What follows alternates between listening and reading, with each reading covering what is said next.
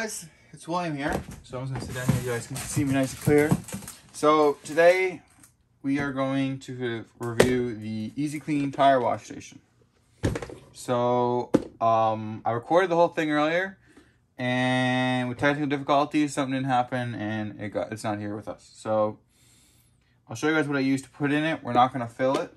It's already pre-filled, and I'm gonna put the tires. So it's pre-filled, as you guys can see. Hopefully you guys can see that from that angle. I use Silver Green. All right, this is a gallon. 3 weekends gets me a gallon, give or take. So start it off. You're gonna need a rag. All right. When you buy this, it's the 8 scale one. You get this EZclean tire thing to hold the lid up. I really don't use them that much. You get 3 adapters, 3 things. You get a 12 mil adapter for your 10 scale program. You get a 17 mil for your 8 scale program. And then you get this knob that you go right here and you just use this to spin. All right. So we started off with this top plug, which is your 8 scale truggy, followed by your 8 scale buggy, then your short course, your stadium, and your 10 scale buggies. All right. So you have 3 options when you buy these boxes new. Links will be in the description for them. You have just the 8 scale platform, so just your buggy and truggy, which I would recommend if you're running truggy. Because when you put this lid over, your truggy tire is here, your lid sits like this. So something I wish they could have done, but I don't think it's capable, was move this somewhere else here or have a higher box. But that's all right. Everything else works perfectly fine. Your other option is just your D3 10 scales, and then your other option is all 5. So we're gonna start off. We have 7 sets of tires over here. We're gonna wash 1 of each. So we'll start off with my 8 scale buggy platform. So this is my whole shot. It is an X4. Yeah, X4, and this is a PEI red clay run tire. So I ran this on the island practicing this past weekend. You see there's some dust on it, some debris, so put it on in. So this is what's going to happen. You just plug this piece right through there, fits like that. You got this piece, put it over on the other side. Some of you guys will see this. I use this for a brush if I need it. You guys will see later what I use it for. So I just get it started, make sure she spins free. I close the lid, put my hand on top like this, and I just kind of spin it and wait. You give it about 5 to 10 seconds. Sometimes you go a little longer, it depends. I kind of have it now where I can look at the tire and know how long to go for. So that's it right there. So then you grab your little rag here and you wipe here. Wipe on the inside. And boom, she's clean. Just like that. Pretty easy, isn't it? So now we'll jump to a 2-liter buggy tire. Here she is right here. This is a J Concept Rips. All right. Here we go. Just gotta get this all lined up. Sometimes it takes a little while to get the hole lined up, and you just gotta wiggle her around and move it around a little bit more. So she moves pretty free here, as you can see. I want to grab this. I want to dip it in the Simple Green in the back, and just hold it there on the ribs, just to make sure I get deeply into the ribs. Get all as much of it possible. You don't need to do that. It's just something I like to do. We run ribs in a lot of our stuff for two-wheel drive, so there we go, nice and clean. So now we're going to switch over to a J Concepts 2-wheel drive buggy Sprinter, super soft green compound. So this is my 2-wheel drive rear. So again, you guys can see how clean they are already. So they're already pretty clean because I ran them just on like a dusty track. It wasn't wet. As we get into the next couple sets of tires, you guys are going to see how caked tires can be at some of my local tracks. So then there we go. We'll put it off there. You guys can see a little bit how clean it is there. Nice and clean, nice and clean.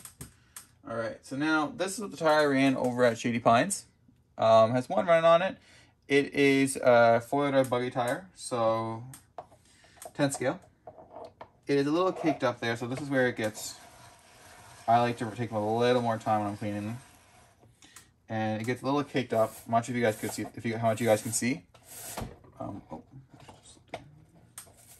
So I have one tire that gives me problems. I think it's this one. So there we go. right. Sometimes you just need a little extra oomph to get them going. So I'm just doing this the inside sidewall right now. There we go. There we go. And you guys can see how shiny that is now. Perfect, right? So then now we'll grab the next one. This is a four-wheel drive buggy back tire. I apologize for my dogs barking right now in advance, guys. So we're gonna record like this. Boom, boom, boom. Here we go. We're all getting all ready, all set.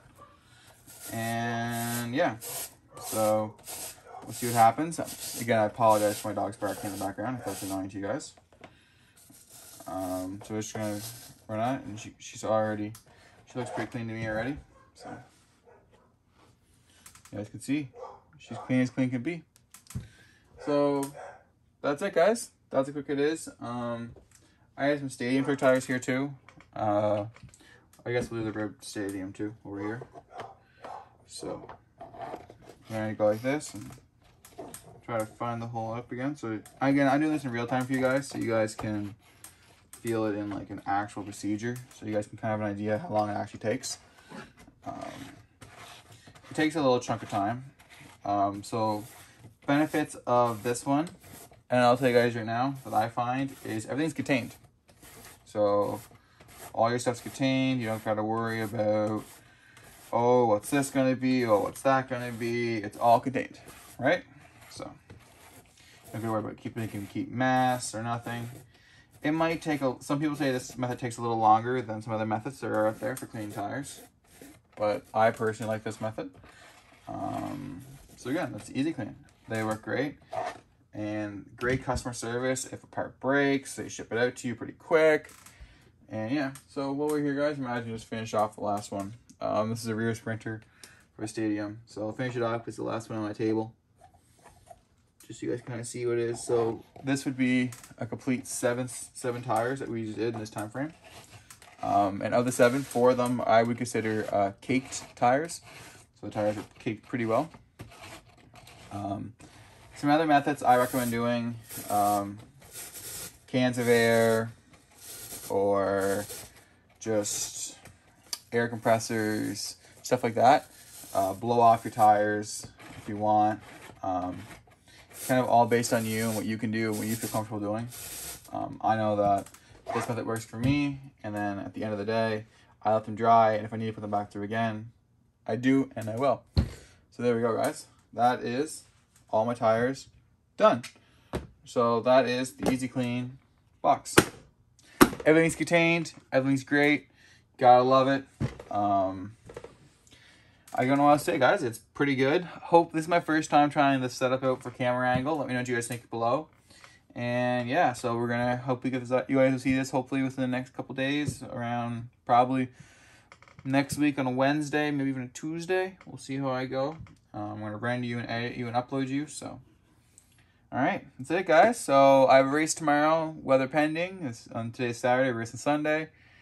I'll be running 2-wheel drive buggy, 4-wheel drive buggy, 8-scale buggy. Haven't decided if I'm going to run 4-wheel drive short course, 2-wheel drive short course yet or not. One of the classes, maybe I might run all 5.